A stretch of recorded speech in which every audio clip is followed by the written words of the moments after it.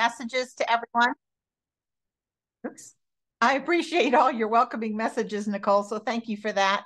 And as you were going through all of that, I was kind of watching our monitor screen here on the side and watching everyone who was joining our Zoom class this evening, and I recognized so many names from our Let's Paint community. So thank you all, everyone, for tuning in. We're going to have a lot of fun tonight.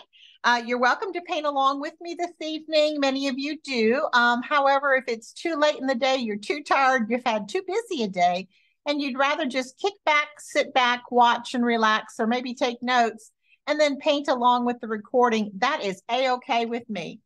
First and foremost, I want to wish everyone a very Merry Christmas. It's never too late to paint another Santa to add to your collection. So tonight we are going to do Star of Wonder Santa.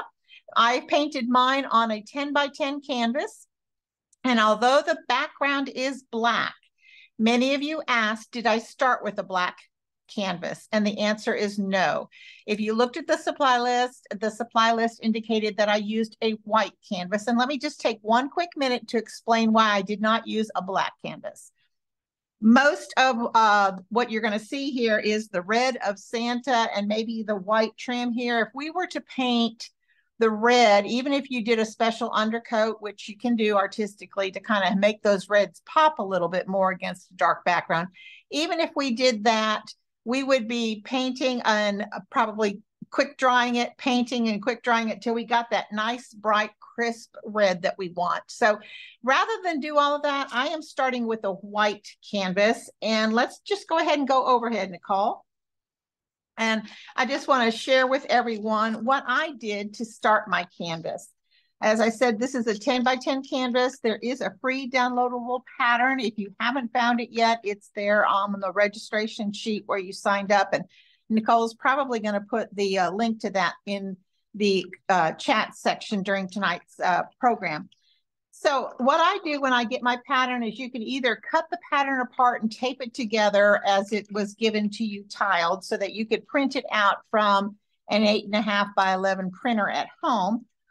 Or you can, once you get that pattern, you can trace it out onto tracing paper. I often do the tracing paper because this helps me. It enables me to kind of, when I position this on something, I can kind of see through that tracing paper to know where I have it placed. And then I use an artist transfer paper. It's called gray graphite. And I use an artist stylus tool, which is similar to like a dead ballpoint pen.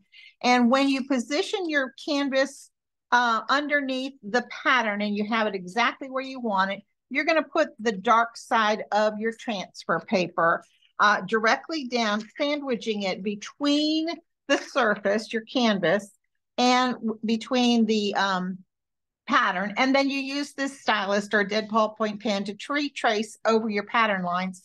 And what that does is it does transfer the pattern directly onto your surface for you. And that's what I've got here. And I'll raise this up to the camera so that you can see it up close. And I've transferred just the basic pattern lines. I didn't do any detail lines. And I'm just going to share with you that my canvas here is a 10 by 10. And because we're going to be painting at some point in class tonight, all of this black background around our Santa, I didn't want to have to hang on to the edges. So I actually made a couple tape loops with blue painter's tape. And I taped my canvas directly onto just a scrap board here. And this is just a scrap mat board.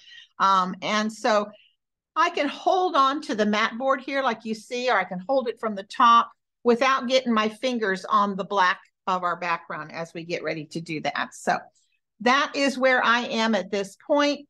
And as we've said earlier, Stephen White is here with me tonight at the Plaid Crafts Studios here.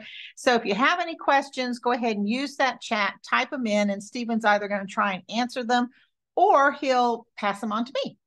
So at this point in time, let's go ahead and get some paint out onto our palette and let's start painting. I am working this evening with the FolkArt multi-surface paints. You can use the regular FolkArt matte if you'd rather have that, or you have that at home, or you can use a combination of the two. The multi-surface formula paints are water-based, non-toxic acrylic paints, easy to clean up with soap and water. But what's great about the multi-surface is it works on canvas like we're doing tonight, but it works on wood, on tin, on terracotta, on glass, on fabric, so many different surfaces. And I love this paint because I think it blends well. It is beautiful, rich and creamy in consistency as it comes from the bottle. And this is what I'm going to paint with tonight. The color I just put out on my palette is my go-to Christmas color. This is called Apple Red. I'm going to put out Apple Red. I'm going to put out, and you can go ahead and do this with me if you're painting along tonight. I'm going to put out a gray that's my new favorite gray. This is called French. There we go. It's called classic French gray. You can also use a medium gray, whatever kind of gray you want to work with. And then I'm also going to put out some white, and I am using Wicker white. You can also use titanium white. And then I'm also going to put out on my palette tonight a little tiny bit of a skin color. I call this Cool Bisque, but we can also make a skin color if you don't have this. This is a beautiful, very pale Caucasian color. There's so little flesh. It's just a little bit of a side profile of his face. And so if you don't have Cool Bisque, I'll teach you when we get to that point how to mix a skin color or flesh color for a Caucasian Santa. So let's just go ahead and pick up a brush right now and let's just dive right in. I want to start painting my red areas first. Normally, I love to do a Santa Claus face and I like to have personality or someone visiting me in the studio when I'm painting, but tonight I want to get the red on there.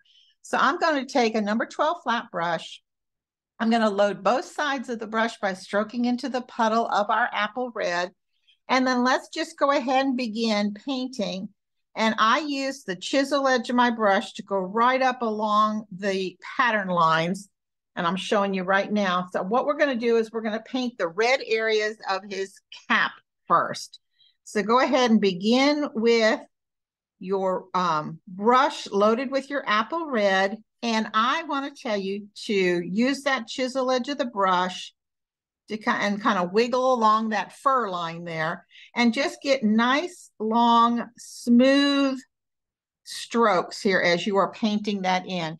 Do not paint like you're going short, choppy little strokes, all little ones, because you're going to get lots and lots of brush marks. You probably can see it there. And you're going to retrace over it after you kind of paint it in and get a nice, long, smooth application. So it's going to be smooth for us in the next steps that we're going to do. Don't hesitate to turn your work around, upside down, sideways, so that you can stroke towards you. And I am going to, all the red areas are the base of the cap, and then there's a little bit beyond this where the heart is going to be.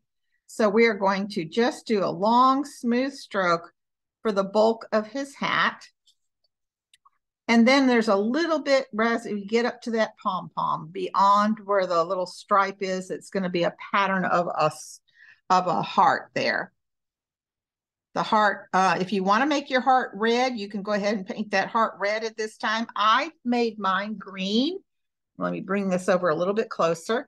This is what I'm talking about here, this little band or the decoration on his hat. I made my little heart green.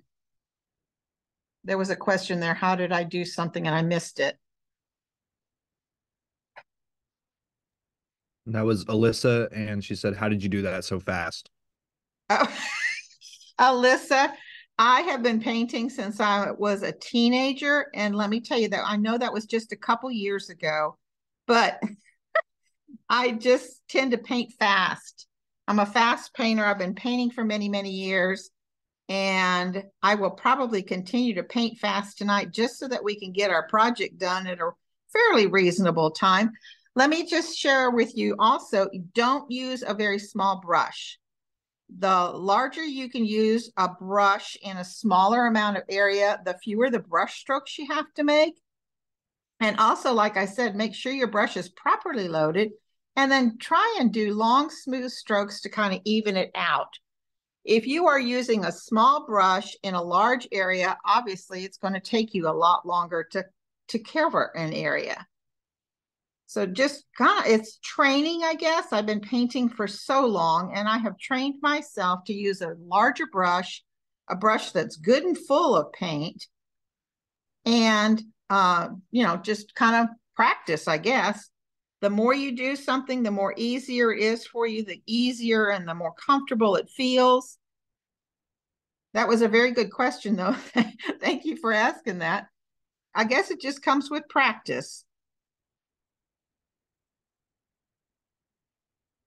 I am working on what is the bottom of his coat right now, and I am going to turn my work around so that the chisel edge of my brush can come up right next to that fur with that kind of wavy line.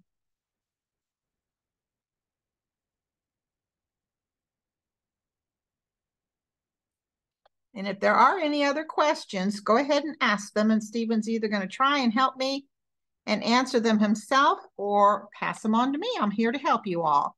We're going to have fun tonight. If you did not grab yourself a heat tool, you may want to have a hairdryer nearby in case we need to dry any steps along the way. Now, before I go too much further, let me just show you on mine here, if you all want to take a look here. I did start out at the hat, and we did the body of the hat first, and then we came up with that little tip here, part of his stocking, part of the cap. I came down here onto like his chest area, and then this arm that's extended here. And then I did the bottom of the coat area, but I'm not done with the red. I want you all to notice that there is a belly section here right near the belt and the belt buckle. So we need to cover that in red. And there's a tiny little triangle here at the back near his bag. That's red also. So I don't want you to forget those areas. So just keep that red, apple red paint in your brush until we get all of this completely painted.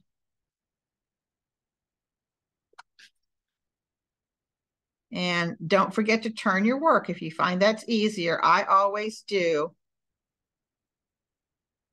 Okay.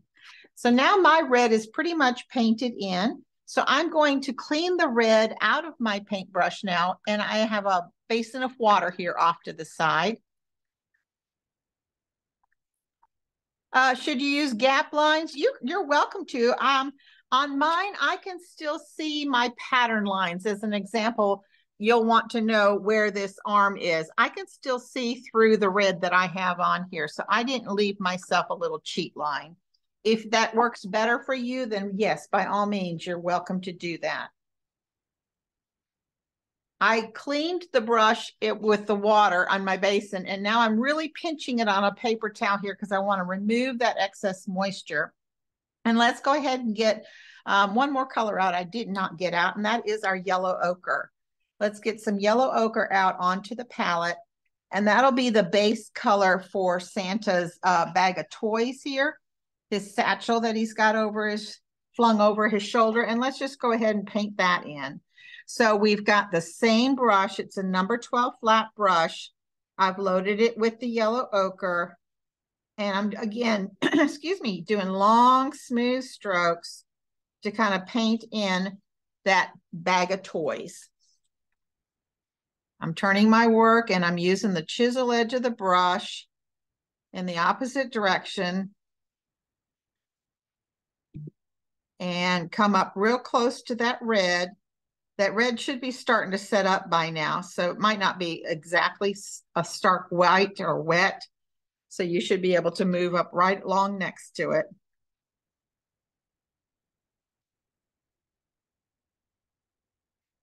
And there's a little bit that comes down towards his wrist or where his mitten is.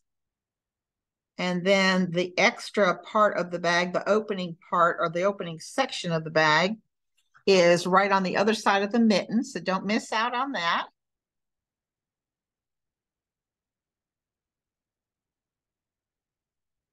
And I'm just going to do a little wavy line at the very opening of the bag.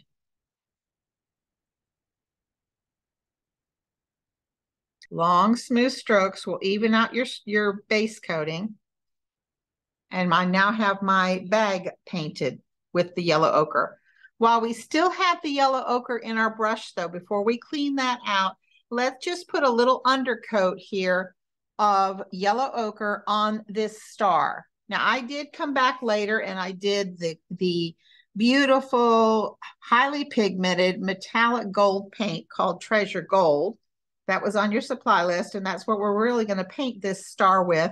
But it helps sometimes to have an undercoat of an acrylic color. And so we're just going to use this yellow ochre as the base for our star. And I start out at the points when I'm painting a star, and I use that chisel edge of the brush and I stroke in towards the middle. And I'll do that on both sides of each little point and stroking in towards the middle until all 5 points are completely painted. And then what we're going to do is wipe that brush on your paper towel. And let's go ahead. I think once I wipe it all out, I think I'm okay. Let's go ahead now on this face area. I'm still going to use my number 12 flat brush, but if you find out that this is too big of a brush for you and you'd rather switch down, I think on the supply list, I put down a number 8 or maybe even a number 6. You Hey, can switch Chris, down. Yeah. would you mind moving your completed painting up? Like take it out from under the, yeah, there we go. Okay. Is that better? Yep. Okay, perfect. Thank you, Stephen. So what I was saying is we're going to do our flesh area first, which is just the profile of his face and his little button nose. I'm going to still work with my large brush, kind of going back to that conversation earlier. Use as big a brush as you can to cover a small area. And so I'm just going to paint in that face area. And I am working around, I'm going to bring it up so you can see, I'm working around the hair that we're going to come back and paint later. I also transferred a little bit of kind of like a V shape for the eye there. You'll see there's like the side profile of the eye. And I'm going to paint right over that because I'm going to be able to see that underneath this base coat. So there's my face. There's so little space. And I covered it real quickly using that number 12 flat brush. But like I said, if you feel a little uncomfortable trying to use this big of a brush in a small little space, feel free to go ahead and transfer down to a smaller size. We're going to clean the flesh out of our paintbrush. So that cool bisque is now going to get cleaned out of that brush because we're going to come back with another color right now. And I'm adding that new color onto my palette, and that is our green. And that is classic green. That's the darker of the two greens that we're going to work with tonight. And that classic green is what we're going to use to paint that one single mitten that is showing. And I am really squeezing my brush after I've cleaned it well. I want to make sure that all the water is out of that number 12 flat brush. I'm going to load that brush, both sides of the brush, with our classic green, and then let's just paint in this mitten. There's also that little heart there that I told you I painted green. If you want to, you can paint that with this same color green at this time. So right now we're just going to go with a little bit of a thumb and then using that to kind of make a backward C. We're going to fill in that mitten shape. Chris, would you mind talking about what the brand of brushes you're using are? Yeah, I'm happy to do that. I'm using a green handled paintbrush. This is the FolkArt one stroke paintbrush. This is a beautiful brush line in that they have a beautiful snap. And when we say a snap, that means like when we put pressure on this brush and it kind of flattens out. When I go to do a half stroke or if I'm putting pressure on, it springs back up beautifully and it maintains a nice chisel edge. So that's the brush I'm working with tonight. And there's another question. Would light green also work for the part of the hand that you're doing now? Oh, yes. Oh, yeah. Any green that you have will work beautifully. I'm just using this because classic green and or even a bright green. Plaid has a color called bright green. They're both basic Christmassy green colors, and I think they make beautiful um, green to add to this. But gosh, any green would work. We're going to come back and lighten up some of these green areas with that lime green that we have. And the difference between the two, I'll put a little bit of lime green out on my palette so maybe you can see. Oops. This is a very yellowy green color. Well, I might be getting a bottle that has, there we go. So this is the classic green. And this is the lime green, which is a beautiful yellowy green color. And I can even bring those up closer to the camera so that you can even see the difference in the colors. One's kind of a medium green and one's a very bright yellowy green color. Those are the two colors I'm working with tonight. And those will be the colors that I'll work with on the heart that's in Santa's cap, the mitten, and then when we get to doing our tree, that'll be that color as well. Okay, let me put that back in place for you. Chris, Sue pointed out that you were going to tell us how to make a flesh color on the face if we didn't have cool bisque. Yes, perfect. Okay, so if you want to start to make a flesh color, you're going to start with a little bit of your wicker white. I'll bring some right over here. And then what you're going to do is you're going to add to that some of your yellow ochre, which is the same color we did for the Santa's bag. So I'm picking up just a little bit of yellow ochre on the back side of my palette knife. And because you're using such a small amount of paint, you can even kind of brush mix this together. I'm using a palette knife as though I'm going to have quite a bit of a flesh area. So what I did when I mixed the yellow ochre to the white, I end up with kind of a creamy, yellowy off-white color, okay? Then what I'm going to do to that, I want to pink that up. I want to skin tone it up. So I'm going to take just a little bit of our apple red. When you're mixing colors, it's always best to start with your lightest value first and then add in the darker values to it. If you start with a dark value and then you start adding light to it, you're going to keep adding white and more light and more light, and you'll end up with the biggest pile of paint that you'll ever have. So always use the lightest color first and then add increments, very small little increments of your darker colors all along. And a little bit of apple red is starting to pink this up, starting to make it look more skin tony. I'm going to add just a little bit more. You can see I touched some off to the side there. And you can get whatever kind of skin tone color you want. But you can see here that this is turning out to be very, very close to what I poured out of my bottle here. My bottle was the Cool Bisque, and my mixed skin here is very close to what I got. And you could keep playing with it a little bit more. This might have a little more pink tone to it right now, so I could add a little bit more apple red to this, and I'd get very, very close to that. So that's how you can mix a flesh color. Thank you, Stephen, for reminding me. Or was that Sue you said? Yeah. Okay. All right. So where are we right now, folks? We've got our red done. We've got our yellow ochre on his bag done. We've added the green mitten and the green heart.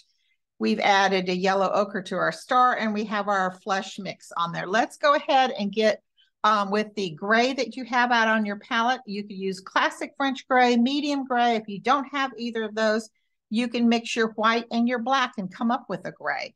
But with that gray, and I'm going to drop down probably to maybe a number 8 flat brush. And I'm going to just roughly base in anywhere that there's fur. So I'm going to start up here at the pom-pom. And I am just real rough, making little scallopy marks along the outside edge of that pom-pom. It's not exact to the pattern. I'm just kind of putting the color on and basing it in. And I'm going to do that here along the fur on trim on his hat.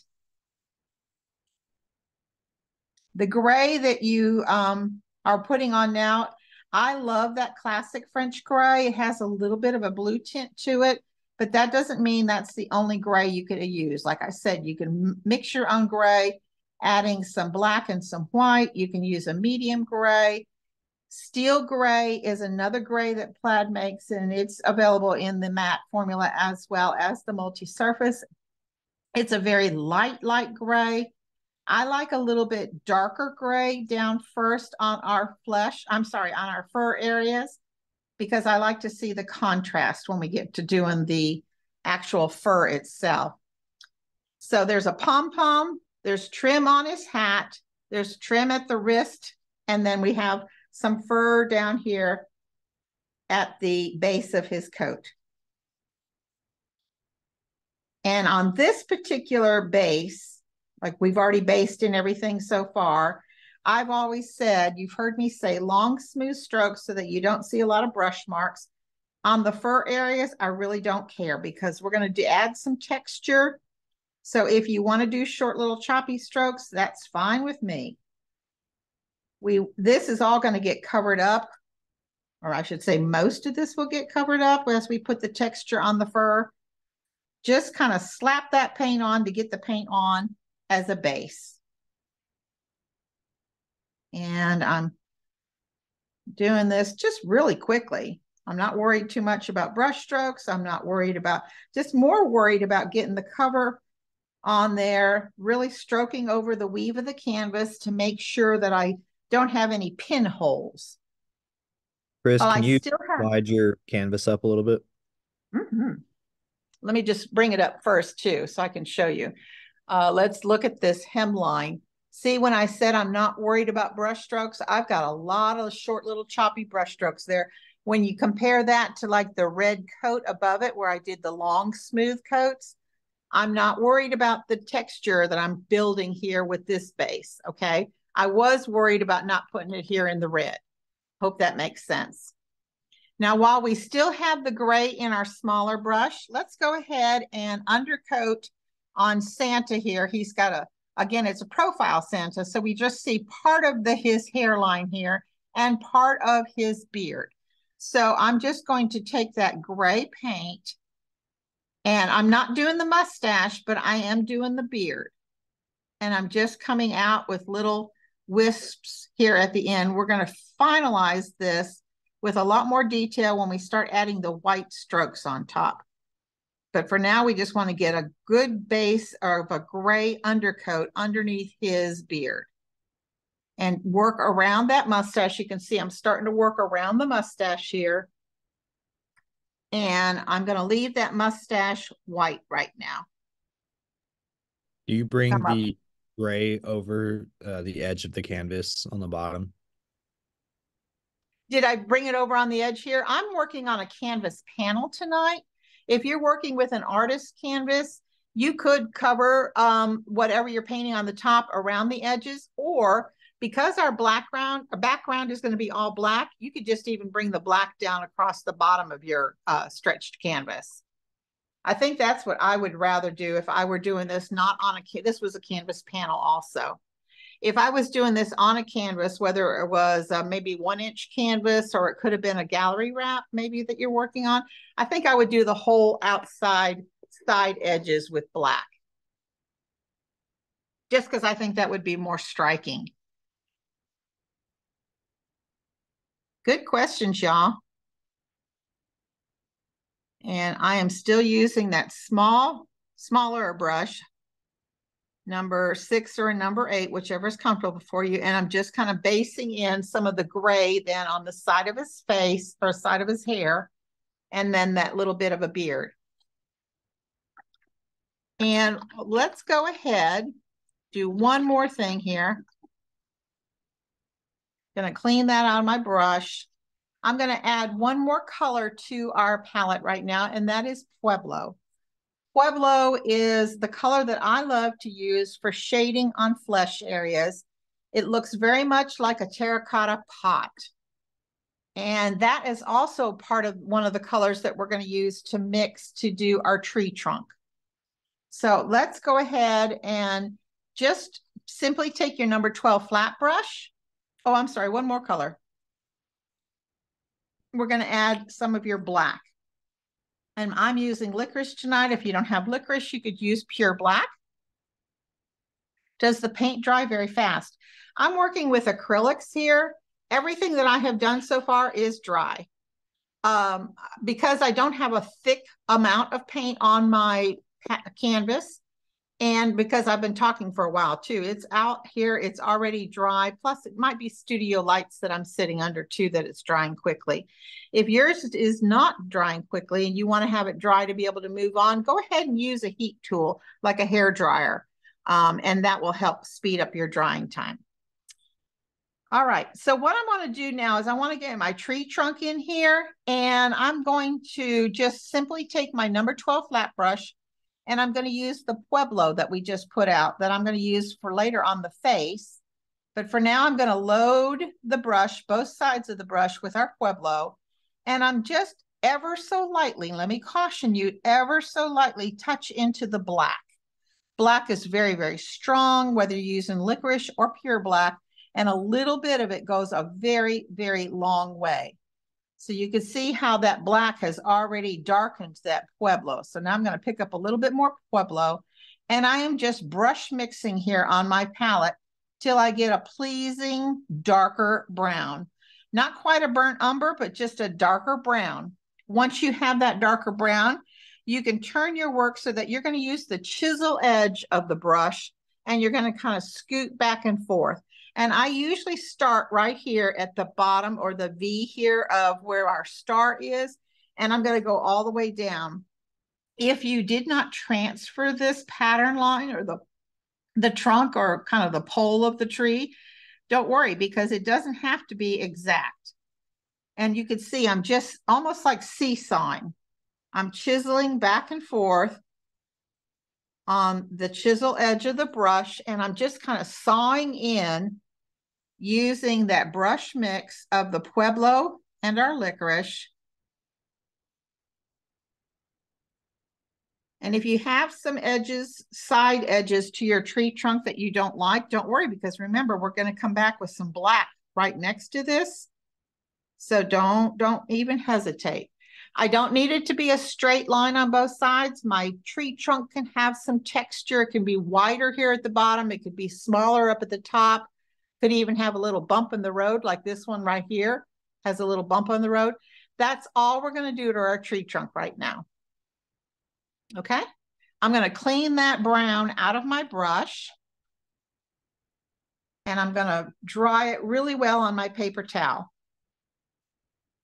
Now let's go back and start working on his face, because that's the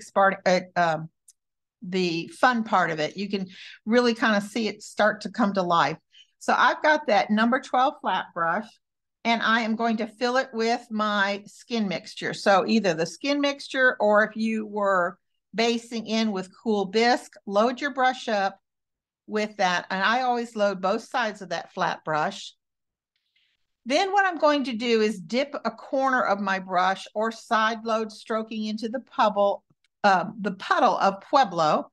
And I'm going to come here to my palette, and I'm going to blend on the palette so that I have a brush that is mostly my skin color, with just a little bit of blending of the Pueblo on the other side.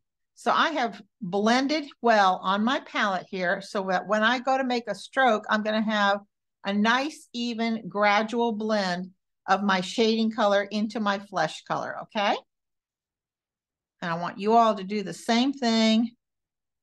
Now, there's so little face showing, so let me bring this up and I'll show you what we're going to do. The side of the brush that has the shading in it, the Pueblo, is going to be right up here at the front of his face, going down to the hairline here. So it's basically across the forehead area.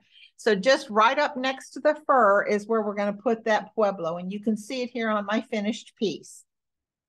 So I'm going to put this down, and I am going to, when I put that color on, I am using a short, choppy little stroke. I'm patting that color on rather than trying to do a long, smooth stroke. I'm just patting that on and working that in. Can you see that right there?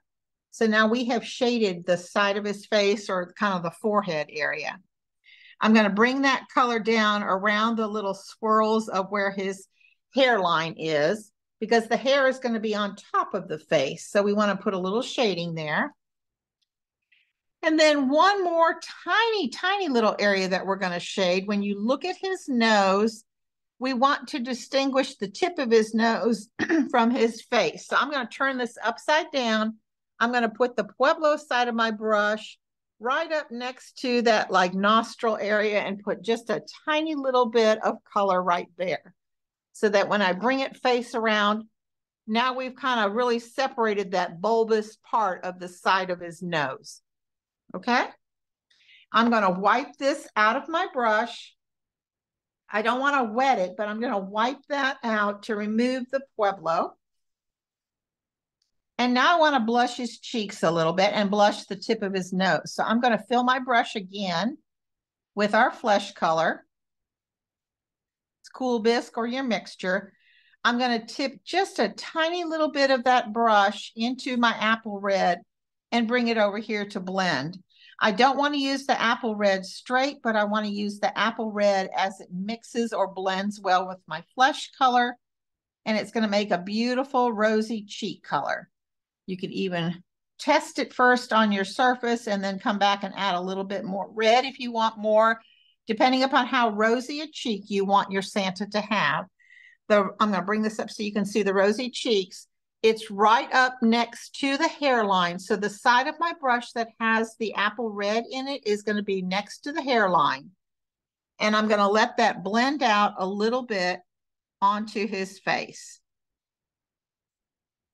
And like I said, if you want to test first and then determine if you like to have a little bit more blush on his cheeks. I don't want him to look like he's Mrs. Claus, which he got into the Maybelline blush, but I do want him to have a rosy cheek. Those of you that have painted with me before, you know I love a rosy cheek Santa. He's been out in the cold. And so I now have a nice pink rosy cheek there. And I'm going to carry through at the very tip of his nose with a little bit of that same loaded pink. And I'm going to give him a rosy, rosy cheek on, or I'm sorry, tip of his nose. So I'm just putting a little bit of that blush out there on the tip of his nose as well. Okay. All right. Now I'm going to clean that brush now. And let's pick up our liner brush because we want to give him his eye. When you look at the eye, both on your pattern, or you can look at my finished sample up here, it is a profile of an eye. So we're going to have kind of like a V shape, and then we're going to fill it in just ever so slightly. So I'm going to use a liner brush. I'm going to get that liner brush wet first, and then I'm going to come over here to my Licorice, my black color. I want this to be black. And I'll bring my painted piece up so you can see. If we can get it to focus, there we go. I can still see where that little eye shape is going to be on mine. So if you can't see yours and you want to take a minute and pencil it in, that's fine. If you want to use your pattern and retrace it, I can still see mine. So I'm going to go ahead and use the liner brush with a little bit of thinned black paint. And I'm going to use just the tip of the brush. And I'm going to draw one line up. That's the top part of the eye, or the top part of the V. I keep calling this like a V. There's the bottom part. Now my V is connected. And then let's just fill this in just a little bit. Start here at the tip of the V and work your way out. You don't want to cover in the whole eye, the whole V, in other words. You only want a little bit of V for the side of the eye. Okay? Now I'm going to kind of remove the black from my brush, but I still want to have a liner brush with, this time we're going to use our gray, and we're just going to put a base down of our eyebrow. The eyebrow for Santa is going to be just like this. We're going to have a base of our gray. So I'm just going to start here at what would be like the bridge of the nose, the inset of the eye, right above the eye. And I'm just going to tap on. I'm wider when I start, and I'm going to come down and get smaller as I go away from like the bridge of the nose. So I've got a chunky, almost let's see, what should we say? Triangle. It's chunky and it's almost like a triangle or a rainbow shape, an eyebrow shape. And that was done with my gray. So your medium gray, your black and white mixture, your classic French gray, whatever you have. And now I'm going to let that all set up and dry for a moment. So let's go ahead and move now on to our red areas. I'm going to mix some apple red, and to that, I'm going to add some licorice. So I'm going to bring some of my apple red down here closer to me. I'm going to touch the licorice, just a tiny little bit of black. Remember, black goes a long way. And I'm going to mix that black into my red until I get a beautiful burgundy. Now, you could use a burgundy. You could use berry wine. You can use true burgundy. There's so many beautiful burgundy colors, but I always find it's fun to kind of mix colors every now and then. And so for tonight's sake, we're going to go ahead and mix a beautiful burgundy. And I like that. Be careful not to go too dark, but you want a nice red burgundy. And now I'm going to go ahead and clean my palette knife. And we're going to start working on the red areas of his coat. I'm going to go back to my old faithful of my number 12 flat brush. And let's start here at the hat. So when I get ready to shade the hat area, I'm going to double load this brush. So I'm going to start out with our local color or our base color, which is my apple red. I'm going to add this new burgundy color that we mixed to the side of the brush. And then I'm going to keep that burgundy side of the brush along the outside shape of our hat. So all along this area and along the gray. So let's go ahead and get the brush loaded up. Again, this is my number 12 flat brush, loading it with our local color, our red, apple red. And then I'm going to load just a side of that into that beautiful burgundy that we just mixed. Now, as you get started, you might find that maybe your burgundy isn't dark enough. You could always come back and add a little more black if you like. So I'm going to start here upside down. I turned my work, and I'm simply going to pat that burgundy on the hat as I come up next to that gray. So can you see I started shading that hat already? This is all done with this burgundy mix. And if you're doing just a small amount of shading with this red and this burgundy, maybe you don't mix the color up in a separate pile like this. Maybe you just constantly go back and brush mix your paintbrush. Chris, I've got a question for you. Sure. Could moon yellow be mixed with a color to create something close to yellow ochre? Yes, I would take and add just a little bit of your Pueblo, just a small amount.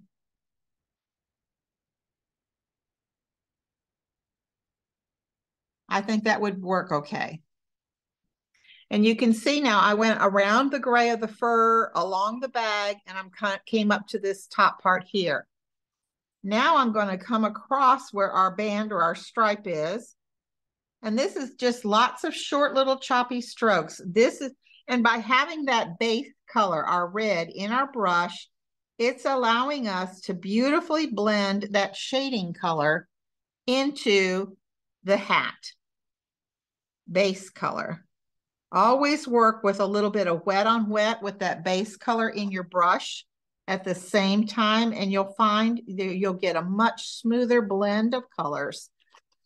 So now if you'll look at mine, you can see that his hat, or the base of his hat, is already shaded. And we can't forget the little stocking cap, so let's do that right up here. Again, keeping that burgundy color right up next to the outside edges, next to the pom-pom, and next to the band there. So here's my hat. All right, now let's move down to where his arm is here. There's a little bit as it's leaning more towards his front or his chest area here. And what we're going to do is have more shading in this chest area here, right up next to the cuff of his fur and where the bag is going over his shoulder. down to his elbow, and also on the wrist area of the coat. So we're going to go here all the way down at the elbow, and then I kind of stop and don't go the full length underneath here, and then I come back up here right where the coat meets the fur.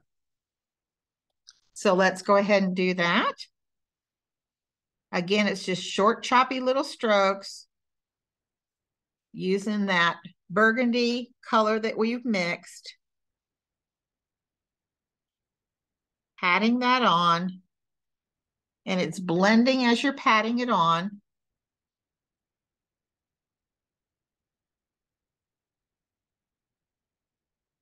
Coming down right along the elbow and then kind of stopping a little bit.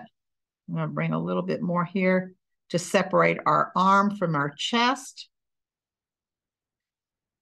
And the last section on that arm is coming across where the fur meets the wrist area of his little coat, or his jacket, his sleeve, I should say. All right. I'm going to load my brush again. I'm bringing in the apple red and our blending color, our shading color. Now let's not forget this tiny little like triangle shape on the back of his jacket. That gets shaded in on the whole little triangle. And then we're going to shade underneath this arm, across the belt line, and up around the bottom of the fur here of his sleeve. So let's do this little corner here in the back of his coat. And we're going to shade all of that. And then I'm going to begin shading underneath the arm, across the top of the belt, and then underneath that arm there, or underneath the cuff. Then on his bottom of his coat, all we're going to do on there is we're going to go across the front of his coat, underneath the belt line, around the bag, and to the back, and then we're going to come across the top of the fur. So basically, we're shading this whole outside edge of that shape. And that shape is almost kind of like a big square and or a big, maybe rectangle shape. So short, choppy strokes all the way around the outside edge of this last little section of his coat.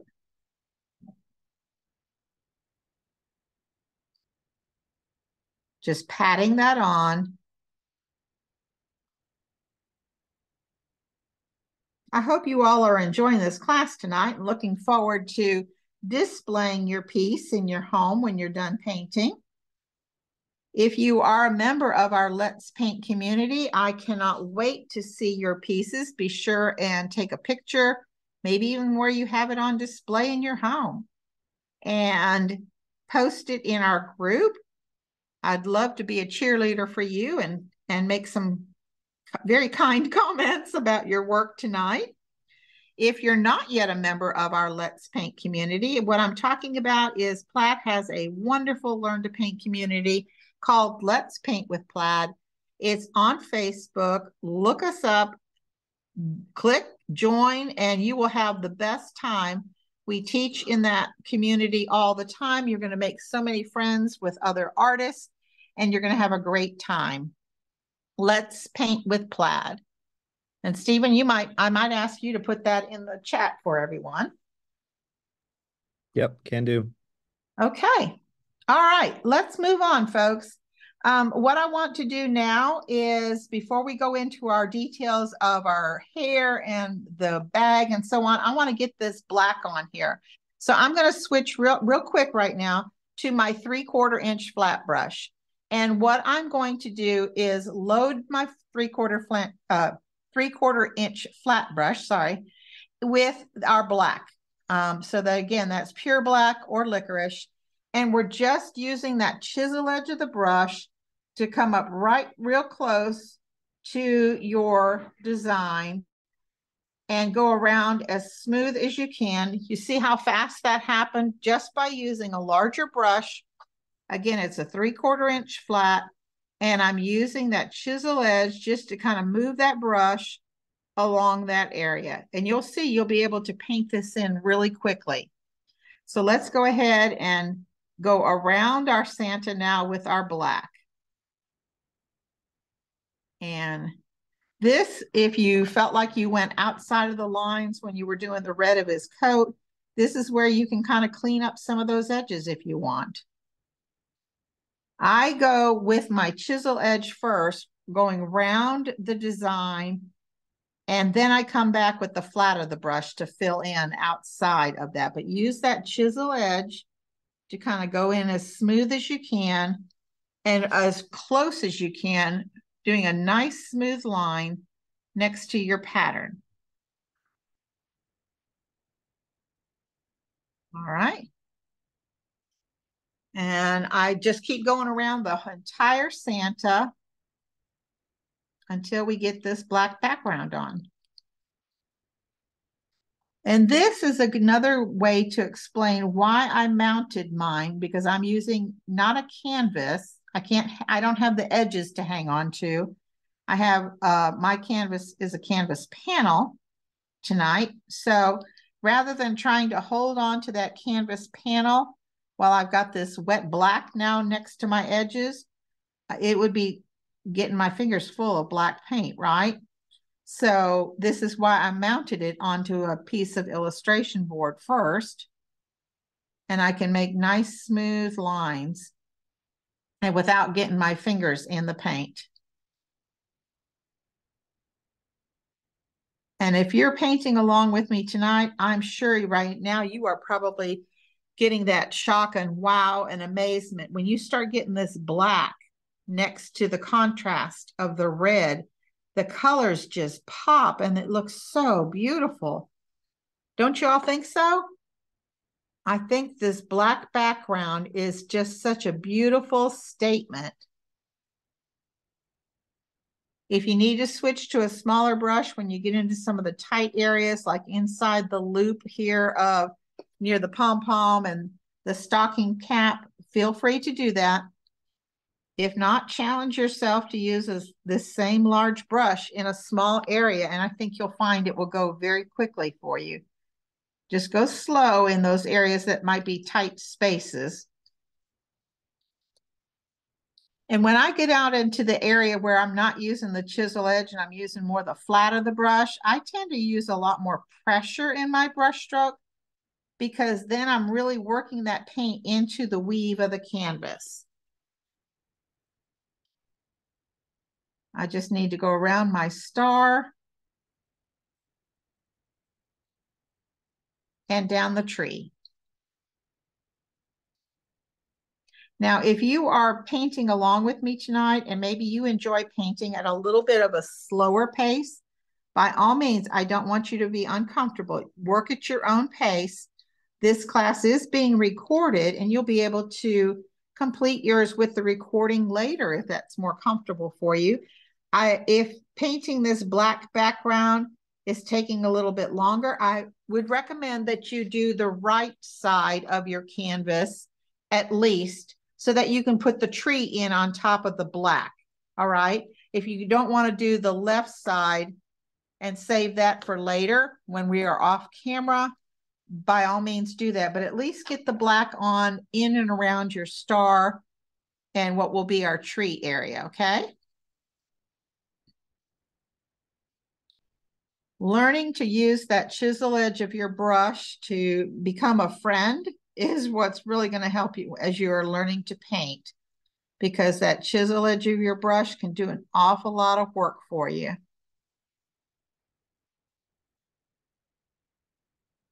How we doing, Stephen? Any other questions? I think we're good. Okay.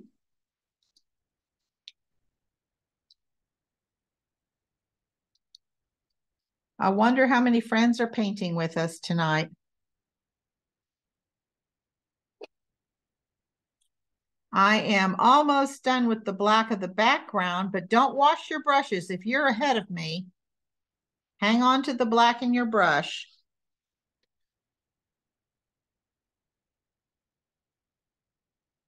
If anyone's painting faster than me tonight. And perhaps you've already got your background done.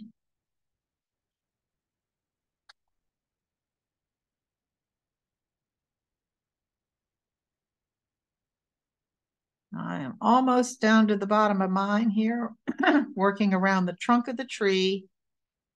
And I've got to do just a little bit here inside where the mitten and the fur trim is and where the end of the bag opening is. There we go. All right, now I said don't clean your brush out if you've got all of your black done like I do for the background. We have a black belt on Santa, and that's the part we haven't yet painted. So while we still have the black in our brush, even though this is a large 3/4 inch brush, use the chisel edge. Now, if you need to, go ahead and drop down to maybe your number 12 again, but use that brush to the best of your ability to get in there and paint this belt, and make sure you do nice smooth strokes as you're going around the elbow of Santa's red there. And I'm going to turn this upside down so I can now use the chisel edge of my brush and do the bottom of the belt. Chris, can you mention the brand of the brush you're using one more time? Sure. I am using a brush, a series of brushes tonight. They're green handles and they are made by Plaid. They are the FolkArt one-stroke brushes.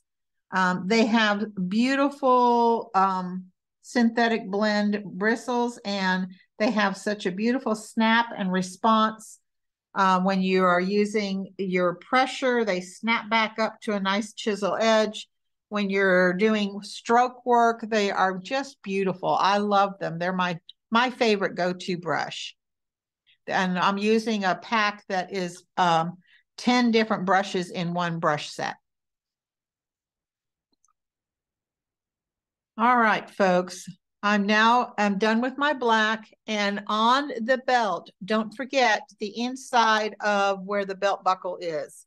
So I just went right out into my outside area here, and I came in and did like a little square. So now I think we're ready to move on since we got that black in there. I'm going to not hold, actually this side's already dry. I'm not going to hold this side because it's still pretty wet. Let's go back to working on some details in our Santa. So I'm going to pick up my workhorse tonight, which is the number 12 flat brush. And let's work on this bag. Let me share with you that the bag has some shading. If we think about this being a face of a clock, maybe about from 10 o'clock all the way around the bottom and back up to like the top where it meets the arm here. So all of this is going to be shaded. We're going to have some shading where it narrows here where his hand is, his mitten is. And then we'll have some shading coming out from underneath the mitten. And when I shaded this, I loaded my brush up with our base color, which is our yellow ochre. And then I loaded it with a little bit of our Pueblo. And I used that Pueblo as my shading. And I want you to look that there's lots and lots of little texture going on this way. And the texture is created just simply, here's my yellow ochre in my flat brush. I'm going to just scoop into or touch into and pull out a little bit. So I end up with just a little bit of Pueblo on the yellow ochre loaded brush, okay? So I've got a little bit of Pueblo on there, and I am just going to swish and pat, and keep constantly picking up a little bit more of my yellow ochre, or maybe even a little bit more of my Pueblo. We want this to be very textured. And you can see I'm just kind of very lackadaisical, moving the brush around like this. And this is kind of what we call a slip slap technique. So I am slipping and slapping and bringing that stroke work into that bag, okay? If you want to make it a little bit darker, you can do the same thing like we did before with our tree trunk and add just a tiny, tiny bit of black. You don't want to add too much black, but black and Pueblo is going to give you a little bit darker brown, and you can even come back in and put a little bit of a darker brown in here. I'm just kind of using short little choppy strokes. Again, I'm using my base color of my yellow ochre. And then I'm also just shortly chopping with the Pueblo and the Pueblo and a little bit of our black. Just creating some texture and making that bag look a little bit darker.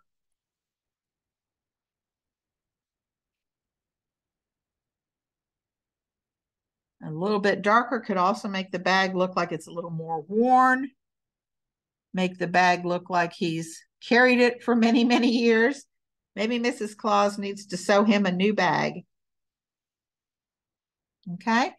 While I have that brown in my brush, I'm now going to come up where it gets real skinny here at the top of his mitten, and I'm going to shade that and just pull on the chisel edge, pull out some strokes, almost like you're pulling out little gathers in the fabric.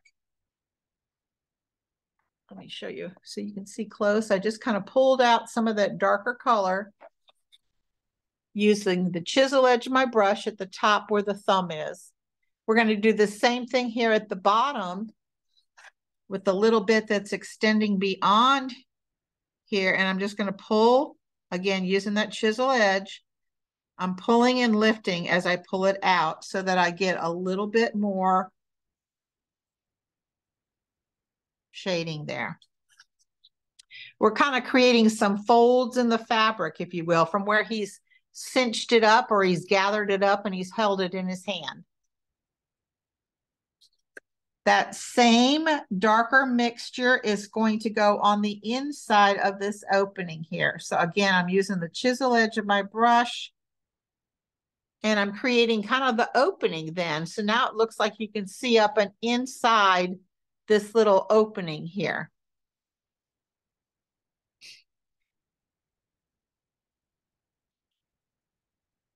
And now I'm going to wipe that out of my brush. I'm going to add the base color of our bag. The local color is our yellow ochre back into that 3/4 inch flat brush. And now I'm going to add some white. So the wicker white or titanium white is going to be on my brush along with the yellow ochre.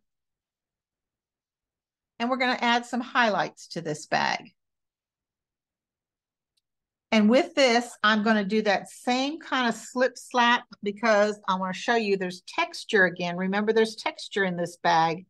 So we're just going to slip slap some of this lighter color now on the bag, kind of patting some of that lighter color along that edge. And then I'm kind of patting it down into the bag. And you can even stroke over some of the darker areas that you've already painted. So we're really putting some texture now onto that bag, just letting some of this color glide over the top. We just want this bag to look like it's kind of worn.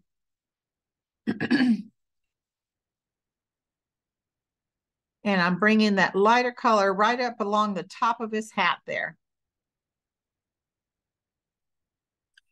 And with that same light color, yellow ochre and the wicker white, we want to come down to this opening part, keeping the white on that open edge.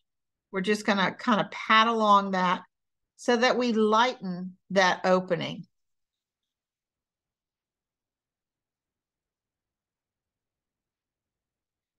And I'm going to bring a little bit of lightness on the bag right up here along the shoulder line. And that's all we're going to do the bag. I want that bag to kind of look a little bit more rustic. It needs to look maybe a little shop worn. It needs to look like it's been carrying many, many toys through the years. I'm going to come back and fix this little bit right here and darken that one little corner. Okay. All right, now let's move on. Let's start working on the beard and the hairline. That's all done with your liner brush. And we're going to do that first before we do the fur, because if you think about it, the hat and the fur is on top of his beard. So we're going to start on the beard first, and then we'll work up to the hairline. When I use my liner brush, I always thin it down with a little bit of water. So I'm going to dip my brush into some water and I'm going to bring it down here. I'm going to bring some of my Wicker white down here. Even though my water might be dirty, I'm going to still thin it with a little bit of my water here. And I want this paint to flow from the liner brush. And we're going to make little individual strands of hair. So I'm going to touch my paper towel for a minute, and then I'm going to come back and refill my brush. And when we look at this beard, a lot of times you think of the beard being like one long piece of hair from the mustache all the way out to these little tip edges. I find it better if you work at the tip and do short little overlapping strokes, working your way up the beard and ending up towards the mustache. You're going to find a better painted beard. So we're going to start out here at these little wispy ends. And I'm holding mine up if you haven't seen the detail. We're going to start on those wispy ends of the beard first. And so what I'm going to do, again, my liner brush is full of some fluid white paint. I'm going to start here where I have my little black kind of meeting where the gray is. And I'm just going to do some short little pulls. Can you see that? They're just short little pulls. I'm like starting the hairline, and I want some of these to curl up in like a grouping, if you will. I'm using just the tip of my brush. This is a beautiful liner brush that I'm working with, and I'm getting beautiful little airy strokes of hair. And then I'm going to continue working with that, working up the beard, working up towards the mustache area. Short little choppy strokes. I'm overlapping one on top of another. And you're going to see that it's going to flow almost like it was long, smooth one strokes here, all one strand of hair. They're actually going to overlap a little bit. And if you want to add some little free, I don't know, flyaway pieces of hair from his beard out onto the black, do so. When you get up to that mustache area, go beyond the mustache and start going into the hair area. And you can do some short little pieces of hair. Actually curl some out onto your cheeks, onto the flesh area. Load your brush every so often as you feel you need to.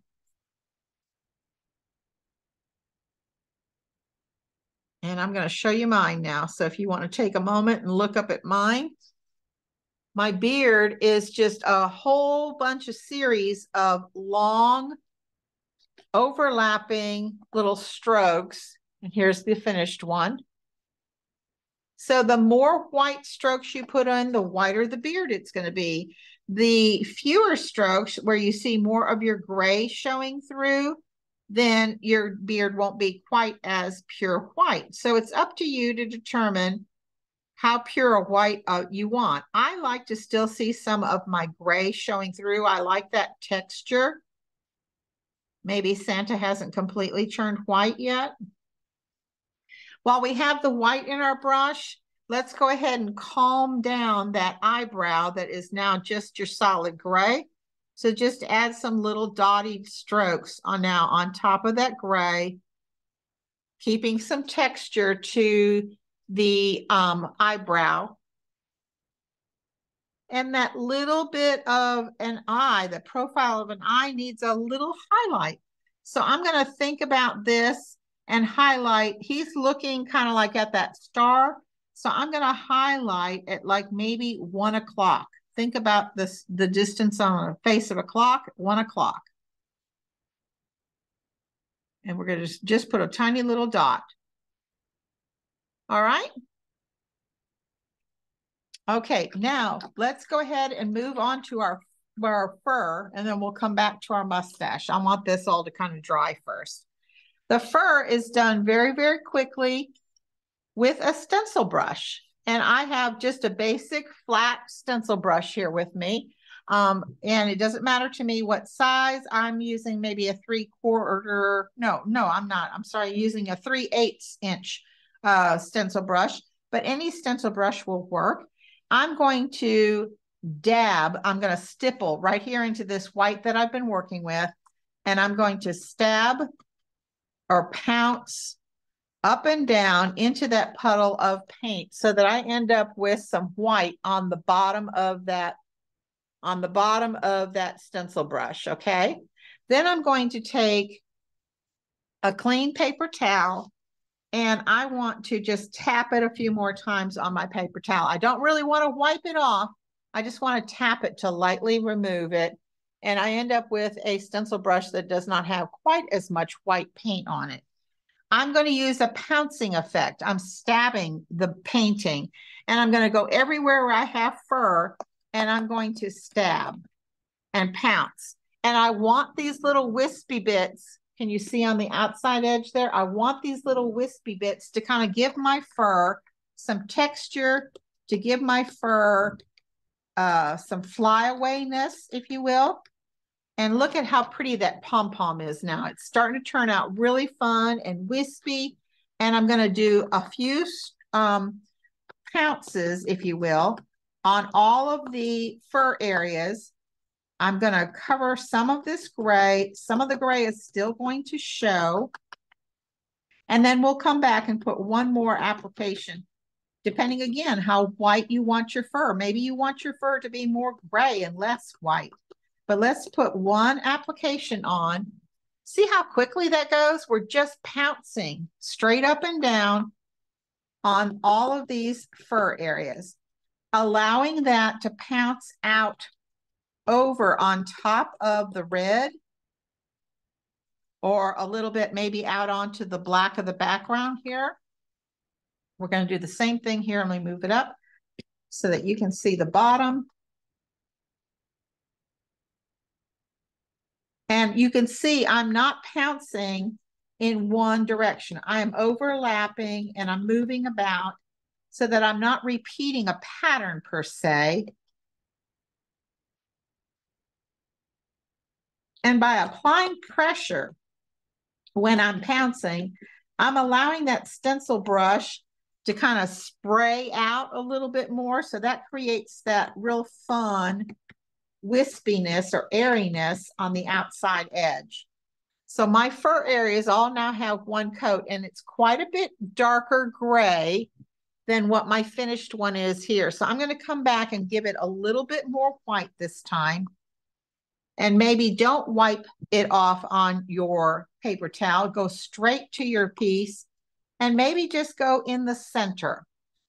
So leave some of the original grayed white on the outside edges, but just pounce to the interior of each of these designs with your solid white. And that really just brightens up the fur. Okay.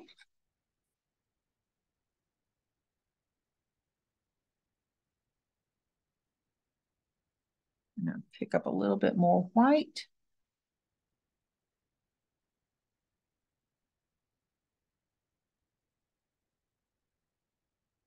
Very quick. Don't labor over it. It's just a little bit of whiteness now added to your fur. And now I'm going to go ahead and clean that brush because we don't need that anymore.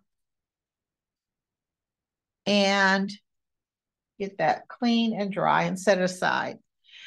All right, let's get moving on to our green areas. Right now we have green out onto our palette, and the color that we used for our mittens and this little heart was our basic green here, our classic green. So I'm going to load my brush with my classic green, and then I'm going to side load into our lighter bright yellow green, which is my lime green.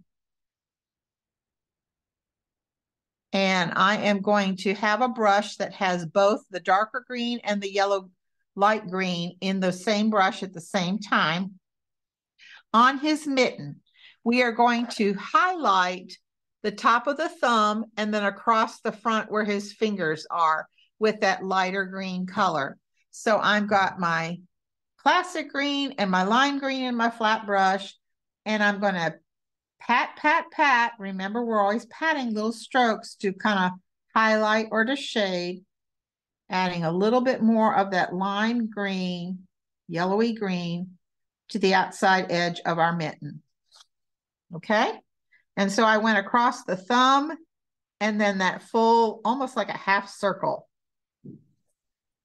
of our mitten. And there's a detailed shot. When we look at this little heart that's out here on our hat, if you look at the top half of the heart, that has a little bit of our yellow green, our lime green on there. So while we're still working with the lime green in your brush, keep the lime green side of your brush to the top of the heart. And what you're going to do is just kind of follow the shape of that heart, that little half little hump, if you will, the top half of the heart. And that's all I'm going to do to that heart. I've got the lime green at the top of the heart, just to highlight the top of the heart. And we've got our green here on our mitten. Now let's look at, while we have the green going on, let's look at our little Charlie Brown type tree here. He's really kind of fun. And this is all done with the same flat brush. It's loaded with our two greens, again, our classic green and our lime green. And what I did, here is our tree trunk. I am going to have the classic green and the lime green in the brush. I'm going to start out on the trunk. And it doesn't matter to me whether you start at the top or start at the bottom. If you start at the bottom, they're longer strokes and they get smaller when they come up to the top of the tree. I am touching the brown trunk when I start my stroke, and I'm just going to use the chisel edge of the brush. I'm sorry, you're probably seeing the top of my hand. Chisel edge of the brush. I'm going to put some pressure on the brush to kind of get a little fat stroke, and then I'm just going to pull it out and lift up. I'm going to touch, apply pressure, pull it out and lift up. Touch, apply pressure, pull it out and lift up. This is a very Charlie Brownish type tree. It doesn't have to be exact. You can have one tree branch across from the other one on each of the trunk here. Or if you want to have a gap and don't fill in the pairs of trees, branches like I have, this is your tree. This is your Charlie Brown tree. You get to make it as Charlie Brown-ish as you want. So touch and swoop out. Touch and swoop out. And kind of swoop out and down. Stop and refill your brush every so often. If it helps, go down one side of the tree at one time. And then remember too, to have a long trunk here at the bottom. I would say that's probably maybe 3 inches up from the bottom is where my last little branch was. So don't go all the way down to the bottom. In other words, this is a Charlie Brownie tree and we just want to have, there we go. We just want to have it look fun. If it's easier for you when you do the other side, because you're used to stroking out, turn your work upside down and stroke out. Or keep it the right side up and pull out. Remember to pull out about the same distance on either side of the tree. Stop and reload your brush as you need to. Your fatter stroke is when it's touching the brown.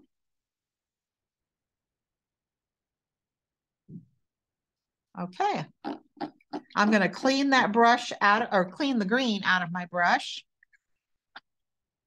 Let's go back now to the Santa fur. When you look at this fur, it's got tiny little black flecks in it. And this is a real fur. It's called, is it ermine? I may not say that right, but it is an actual real fur. And what we're going to do now is put these little tiny black hash marks on here. This is done with your liner brush and thinned black paint. And I want to bring this up so you can see there are two little, that's it. How do you say that though? Is it, I know it's not ermine. Oh my gosh. I can't remember now how to pronounce that, but that is the ermine. That's it. Thank you, Vita. Thank you, Vita. Ermine. That's what this is. So we are going to put these little black hash marks in here, liner brush, thinned licorice paint, and they're 2 little slash marks. Notice my slash marks. They're not in the same direction. They're about the same distance apart, my 2 slash marks, but they're every which way around the whole white, okay? So let's go ahead and thin down some of our black, get our liner brush full of this thinned paint. This too goes very, very quickly once you get started and once you have your brush full of the thinned black paint. And we're gonna do this everywhere. It's in the pom-pom, on the fur around his hat. And it's just 2 little slash marks. And I changed the direction of my slash marks. And don't overdo it, but you want to have enough that it shows that you are actually making this type of a fur. To the right, to the left, upside down, right side up, sideways.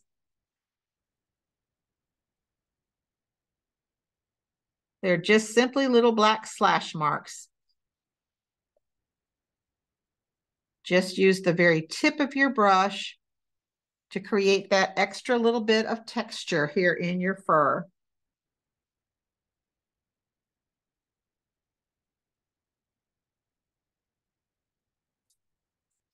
These are very short in length.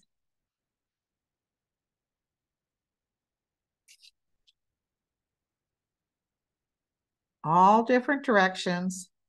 The key here, I think, to tell you is to make sure that your brush is properly loaded with paint that is the right consistency. You want to make sure that you thin down that black so that you can make these little hash marks very quickly. All righty, folks. Let's now take this liner brush. I'm not going to worry too much about cleaning it in water, but I'm going to wipe that black out of my brush. Let's pick up some of our gray. And on Santa's belt, I gave him a couple little loops or holes, belt notches, if you will. You can use your liner brush and just make 3 or 4 little dots of your gray in the center of our black to create that belt loop, a hole, and maybe one inside where the buckle's going to be. And I'm going to add a little bit of burgundy here. Just kind of straighten up the shape here of my buckle. And our buckle, let's go ahead and paint that buckle in with our yellow ochre first, and that is going to be our treasure gold as well. So I'm just putting in a gold buckle, and I just used my liner brush that I had here when I was trimming up the shape of my belt buckle. Okay. All right, folks, let's go. While we have the liner brush in our hand and I cleaned out my yellow ochre, let's put on his mustache. And that will be one of the last things that we do on our Santa here before we trim out his star and his belt buckle. I'm using Wicker white, and my mustache is going to be stroked from what would be underneath his nose out towards the tip of his mustache. I'm not going to stroke from the tip going into the nose. Remember, I'm stroking from the nose going outwards. So I am going to start here underneath the nose at the top of the mustache and just do a long, smooth line out to the edge. Let me show you that up close. So I started on the top of the mustache. Now I'm going to stroke on the bottom of the mustache. So I'm starting here under the nose and all the way out to the edge. So basically, I kind of outlined the shape of that mustache. And now it's white against white. It's the white paint against the white of our canvas, but I'm just going to kind of fill that in. And now we have a mustache. All right, folks. Now let's go back to our Treasure Gold. I say back to, we haven't gotten it out yet. Treasure Gold, if you're not yet familiar, this is a beautiful product from Plaid. I'll bring it up so you can see the label. It's Treasure Gold. This is the color gold. Treasure Gold is the most heavily pigmented metallic paint on the market. It's water-based, it's non-toxic, and I'm going to pour out just a tiny little bit of Treasure Gold. It is, here we go. Woo. And it is wonderful. It is so beautiful. It's the best gold I love to paint with. And what I'm going to do with the Treasure Gold, using my workhorse of the night, it's my number 12 flat brush. Let's go ahead now and give our gold star a beautiful, beautiful metallic gold. And because we have the undercoat of our yellow ochre on there, the gold is going to be absolutely beautiful. And I sometimes like to give it a second coat. So if your first coat is maybe not enough, and maybe you might still see some of your yellow ochre shining through, let it dry for a moment and then come back and give it a second coat. Something else I sometimes do is I'll put the Treasure Gold down, and then if I want a sparkly star, I'll come back with Glitterific, or I'll come back with a hologram glitter, and I'll put that on top of our gold, and then it really has a pizzazz and a wow factor. I'll also take this Treasure Gold on a smaller flat brush, or I just picked up my liner, and I'm going to go ahead now and paint the belt buckle with our gold. And I want to share with you one more thing before we finish our project tonight. Those of you that love glitter, I know many, many people do. I did not put it on the supply list, and I didn't paint it on my sample here. However, I think this particular project just screams for glitter sometimes. And so I want to share with you a couple different glitters that we have that might be kind of fun for you to add to your painting if you have these at home. FolkArt Extreme Glitter. Let me bring this up. There's the label so you can see it. This is the hologram. This is very prismatic. And Extreme Glitter is a glitter paint that has sugar fine glitter. It's very, very tiny, tiny particles of glitter in here. This gives you a very beautiful glitter effect, but it's not an over the top glitter. It's just a very solid little simple glitter, but it's very, very beautiful. You could even put this Extreme Glitter hologram on top of your metallic gold. You're not hiding your gold. You'll be able to see the color of the gold underneath this, but you're going to get some extra sparkle on your project. You could also use the Glitterific, and here's the label. Glitterific is a glitter paint that is in a clear base, and it is a glitter that has so many different glitter particles. It has the sugar fine glitter. It has the big glitter flakes. It has so much pizzazz and so much wow. And it dries, it's in a clear base, so it dries clear. And this is also another beautiful glitter that you could then add to your project. I sometimes even use the hologram Extreme Glitter, which is the sugar fine glitter. I sometimes even put that on the fur areas. That I think would be absolutely beautiful if you wanted to dazzle up the fur here on Santa. Glitterific also comes in a fine glitter. This, and I'll show this, it's Glitterific Fine. This is also something that's very, very prismatic and very beautiful. This is the silver, and you can see the silver has many different colors in there. Again, it's a very, very fine glitter particles. This would be beautiful also if you wanted to jazz up maybe the fur areas. This Extreme Glitter comes in a peridot. This with a little touch on top of your green, if you wanted to make your tree sparkle, would be absolutely pretty. And of course, don't forget reds. Reds are available in the Glitterific Fine, in the Glitterific, and the Extreme Glitter. And if you wanted to put any red pizzazz somewhere, let's say you didn't do a green heart, let's say maybe you did a red heart, you could even glitter that red heart here on the end of his hat.